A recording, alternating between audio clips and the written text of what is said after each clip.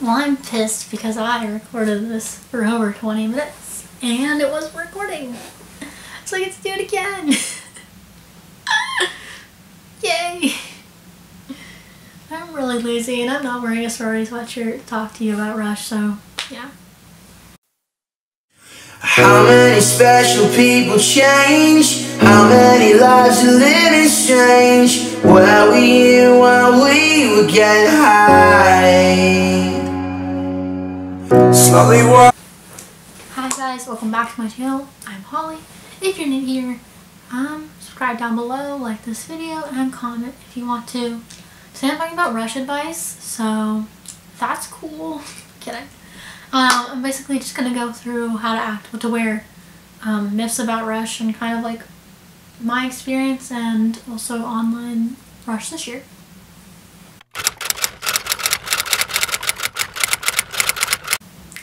Okay, since I filmed this already without recording it, I know what I want to talk about. So basically, I have notes on my phone, so that's what I'll be looking at.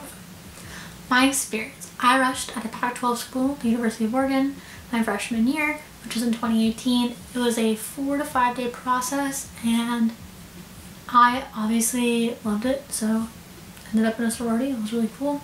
Right now I am not a member of a sorority. I'm an alumna of a sorority. I am not graduated, no, still in college. I just transferred for some unforeseen circumstances, but we don't have a chapter here. I'm trying to start one, so yeah. I definitely had a lot of fun during Rush, though it was a bit stressful and rainy and cold. It was definitely a lot of fun and I recommend it to anyone who wants to rush. So yeah.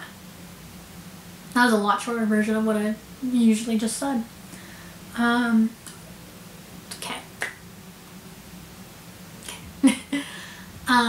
As well as my experience, I rushed in October because University of Oregon rushes in October versus the beginning of the school year. It's a bit different, so some of these tips might be for like colder rushing versus like August rush. So let's get started. Okay.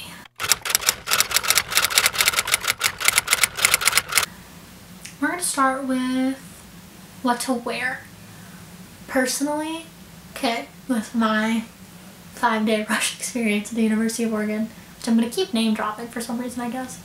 It was fun, and obviously wearing stuff, obviously I wore stuff for colder weather. Prefacing that right now. So some of these suggestions on what to wear, obviously alter them to the season you're wearing. The first day, you are given a t-shirt to wear. I have my t-shirt, it's somewhere over there, don't really want to go digging for it. Get a t-shirt, you have to wear a t-shirt, and you can wear anything on the bottom. Jeans, shorts, skirts. No leggings, no sweats, don't do that, that's just very unprofessional. Wear like nice looking jeans as well, no rips, don't do rips. A nice skirt that covers your butt and skirts up and shorts that cover your butt, you know, like nice looking, you know, like look good.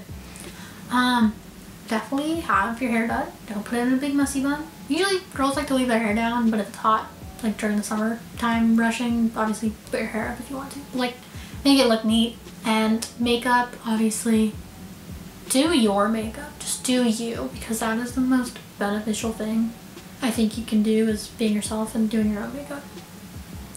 So that's usually the first and second day, just like meeting all houses. For me, we did 12 houses in one day. That's all our houses, so you can spread them out or you can put them together, it depends. Obviously that is usually your first and second day. My second day was Sisterhood Day, and you just have to look a little, it's every day you get a little more elevated in look. So the second day I wore a skirt, a cute blouse, some tights because it was cold outside, some boots. It was a good look, you just gotta look a little more professional that day. The next day was house tours or philanthropy day. It was one of those. I think it was philanthropy day because house tours is the next day. So for feel around, I wore a dress, like a sundress kind of, like a little more than a sundress kind of look. And I wore some heels. Yeah, and they were kind of like block heels, like those sandal, I'll insert a photo, it's easier to explain, those block heels. They were cute. Had my hair down. Had my hair usually curled every day, so didn't really change. Just curled it same ways, either added something or I didn't. And my makeup was usually just my normal makeup. The next day it was house tours. For house tours, I think I wore a skirt. Maybe. I think I wore a skirt. I think I had philo and house tours switch. I wore a skirt for house tours. Okay, so it's house tours then philo. There we go. I wore a skirt. It's kind of like the day before. Skirt, nice top, whatever. Last day was preference day. I wore a red dress with kind of like a collar. That's the word, collar. Some cap sleeves. It was like a longer dress. I had some nude tights underneath it. Fun fact, they are my skating tights because I did not have a pair of nude tights. And I wore some nude heels. Obviously prep night is the night you want to look the very best, and it's kind of like graduation. Like if you're going to a graduation or graduating, or like a really fancy dinner. Like that kind of look. So I wore that. I'll probably insert pictures of everyday's outfits if I can find them around me while I'm talking, so yeah. And then bid day, you obviously get a shirt. You wear that. Wear some comfy jeans. You can wear leggings that day. Literally anything can be on the bottom that day. I recommend something you can move around in because you guys do a lot of fun stuff. So definitely wear easy, accessible things to walk around and run home in, because if you're wearing a skirt and you're running home, it's not gonna be fun. Okay, the next thing I'm gonna go over is how to act, because definitely this is something we need to talk about. How to act during rush. You need to be a professional and mature individual while talking to people. Obviously, if you're shy, I understand. I'm a very shy person and I don't like to talk to people at all who I don't know. I have pretty bad social anxiety. So talking about myself was hard, you know? It's hard. Obviously, I recommend if you want to like practice with a parent or friend before you do it. Do it. Not hard talking about yourself. It's just a lot to work up to sometimes. But if you like to talk about yourself a lot, obviously you're gonna do just fine. Definitely don't talk about booze, boys, drinking, frats, how they pick people. Don't do things like that. That's immature. Girls are not allowed to answer that. They will receive fines. We receive fines when you try and talk to us and we answer about those things. So just don't do it. Big tip, don't do it. Just don't. God, no. I've heard girls do that all the time. Don't talk about your houses, your experiences, or how you felt about people while you're with your rush group, or outside a house, or in a dorm room. Not a dorm room, like a dorm hall. You can talk about it in your room if you want to.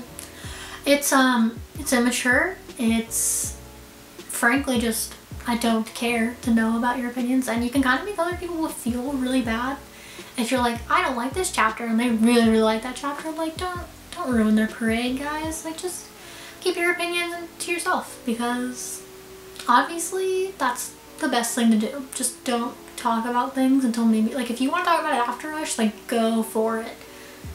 Like, after the rush week, but like, don't talk about chapters in front of their houses or inside a different house or whatever, because I've had that experience where people have talked outside a different house about a different chapter, and I'm like, dude, I don't care, and that's really like immature to do, you know? So don't do that, please. That's a really good way to also, that's kind of, I think it's a rule mostly, like if you talk about, you can get dropped from rush, so don't do it. It's stupid. So don't waste your rushing experience on talking about other people. Sorry, that kind of sounded rude. Just don't do it. Another way to act is just to trust the process. Honestly, it's one of the most stressful weeks of your life. Probably be that week. Trust the process. If you don't get into your top house, like, it is totally fine to not get into your top house. Did I get into my top house? No, but did I find a house that was like way better and that I fell in love with? Yeah. Trust the process, just let it happen. You will find the house for you. And if you don't find the house for you and you got all the way through rush, it's okay. You can try again next year. Promise you. I think that covers like how to act mostly. Yeah, I think that's a good on how to act.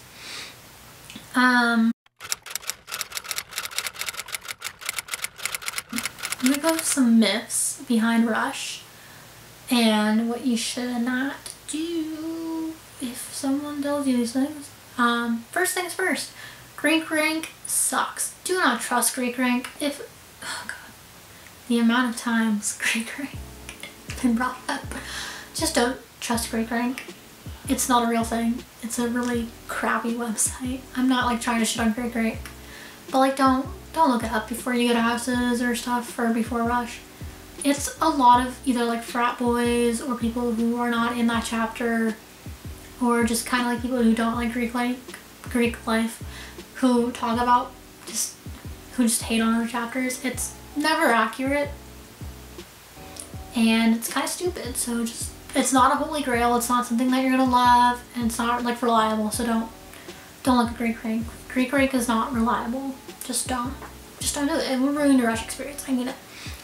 Another myth about Rush is that it is easy breezy, fast, and fun all the time. No. You'll be stressed. I'm gonna keep it real with you guys. You guys are gonna be stressed. It's obviously pretty grueling. I mean, obviously this year probably gonna be a little bit different, but usually it's pretty grueling having to do something for a week straight and kind of have emotions with it. Promise you at the end you'll be okay. I recommend de-stressing every night because it is hard to carry those thoughts with you all day. And definitely it's not gonna hit everybody like that, but like if you're someone who has like kind of low self-confidence or something, I have low self-confidence, so I can talk about this. Like it's gonna hurt to see like if you get to go somewhere the next day that you loved or if you don't. So definitely like just take it. It's gonna be stressful and you're gonna be sad probably a little bit, but obviously every day brings a new day and a new experience. So once you see it, just be like, you know what? They didn't like me. Sucks. I'm a really cool person. And go to the houses that like you, because obviously you're just gonna, you'll find your home, I promise. Another one. Thinking of some of these off the top of my head. That pref night is weird. It might seem weird. It's not weird. It's not culty, I promise you. It's just a bunch of girls showing you, a bunch of people who identify as women. There we go. That's a little more inclusive. Who just kind of want to show you a part of their ritual. And it might seem a little weird, but I promise you it's not. It's just a lot of like showing you how things might happen, and it's supposed to be a really, really fun night. So definitely have fun. It's fun, I promise. It's not weird. I promise you it's not weird. Pref night is not weird. It's supposed to be you. Have fun, express yourself to the truest extent. Another myth is that you can ask girls about kind of like how they choose who they want. That's a myth. Like, no, they can't tell you, and nor do we get to choose you in a sense. It's based off a ranking system, which is weird, and it's not like a weird rank. It's a really complicated process. It's not like a ranking system. It's kind of like matching you to where you're gonna be. And it's based off a lot of math and a lot of other things that I still don't know how people do. It's very math involved, like very equation math involved. There's a lot of stuff that goes. It's not just like a simple system, like I hate you and like no, like different than that, I promise you. Another myth is that you have to be skinny, white, and blonde to Rush. No, you can Rush whatever race, whatever identity, whatever hair color, skin color, like what you can Rush no matter what, as long as you're like not a guy, like not like a male identifying person, you can Rush for a sorority. So yeah, just people don't care. They're just gonna see you for you, and that's all they want. And if some houses are really crappy and non-inclusive, well, sucks for them because they miss out on a really good person. I'm just gonna say you right now. People are gonna like be mean to you because of what you wear, and that's obviously not the house for you. I think those cover all the myths behind Rush that are pretty common. So I'm gonna move on to kind of tips and tricks before I go on to Rush Online. Tips and tricks. Bring extra shoes to wear. You do not want to walk around in heels across campus at night, in the early morning, or in general, it hurts. Believe me, I did it for one day and I was like, nope, gotta bring it. So bring like some flats or some running shoes, because sometimes you'll have parties back to back and they will literally be like on the same side of the Greek row / area that you'll be in. So definitely bring some running shoes if you're gonna have to run parties back to back, because it's a running process, it's not a walking process. Another thing, bring like a little emergency kit, and in that emergency kit I have like pads and tampons, some deodorant, lipstick, a powder, usually like a compact, it's really nice, and like a personal fan, like a little mini fan, like those ones that children have. Definitely worth it. Maybe also have some money if you're gonna have to be down there for a while, just so you can like eat if you need to. Yeah, definitely have those things. I recommend like the little emergency kit. It saved my life during rush, promise you. Another thing is, if it's cold outside, bring a coat. If it's raining, bring a coat. If it's windy, bring a jacket or something. Bring something that's not like super important to you, just in case, you know, it gets lost. Sorry, my camera cut out, and now it's... Here we're good. Okay, sorry about that. Again, bring a coat, but something that's not like super expensive or anything, because if it ends up getting stolen, hopefully it won't. That's, you know, gonna suck. Another tip I have definitely is to, again, trust the process. Be yourself. It's gonna help you in the long run, and definitely de-stress you a lot instead of worrying about getting to your top house or not. Also, don't forget to de-stress after every day. Like, de-stress, read a book, take a shower, chill with your roommates, eat food, because you don't want that like being on your mind going to sleep, because I think it's definitely better to just de-stress and the next day is gonna come. I think that's all I have for tips. So I'm gonna move on to kind of like rush online. How I've been seeing it is that usually the first, I think, 3 to 4 days are online, and then pref and bid are going to be in person. I obviously don't know that. Please check your PHC website to make sure. Definitely have Zooms in the first few days. I think that's pretty beneficial. You get to be in a really positive, hopefully positive environment, and somewhere you're very used to, if it's your dorm or if it's your home. So I think that's positive. Obviously find a quiet space if you're somewhere pretty loud, or if you're with a roommate, ask them to, you know, be quiet and whatnot, or to kind of like just be like, hey, like I have a call of a chapter at like 3. Can you maybe be out of the room or be really quiet? And they'll probably say sure. If they don't, obviously just go find a place and screw them. So I think it's gonna be a lot more, you know, beneficial, hopefully, for you guys to be online and not have to wear like heels and stuff the first couple of days. You can just wear sweats and the shirts you have and makeup. It's gonna be a lot more stress relieving. Definitely for pref, it's gonna be, I think, a lot more fun being in person and having time to interact with humans, even though you're gonna get a mask and probably 6 feet apart. I promise you it'll be fun, and so it will be a day, and I hope you have like all the best and all the luck. And I'm sorry that your bid day and your rush had to coincide with Corona, but I promise you, you will be fine and you'll have the time of your life. I think that's really it for this video. I hope you have a great rush, and I'm sending you all the love and positive energy. And yeah, so thanks for watching. Remember to like, comment, subscribe, and comment any questions you guys have below, because if you have any questions on rush that I didn't overdo cover in this video, definitely ask me, because I will be so happy to answer them all.